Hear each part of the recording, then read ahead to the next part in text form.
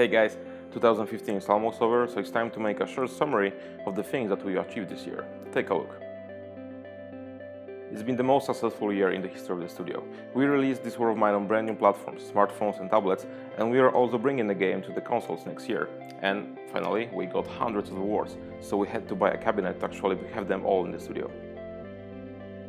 Also, this year was full of traveling.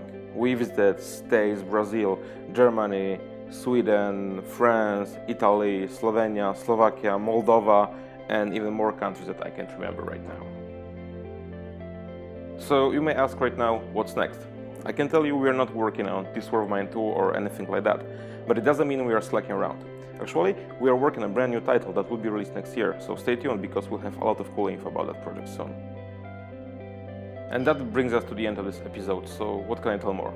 Happy holidays from the whole 11-bit Studios team. Happy holidays! Happy holidays!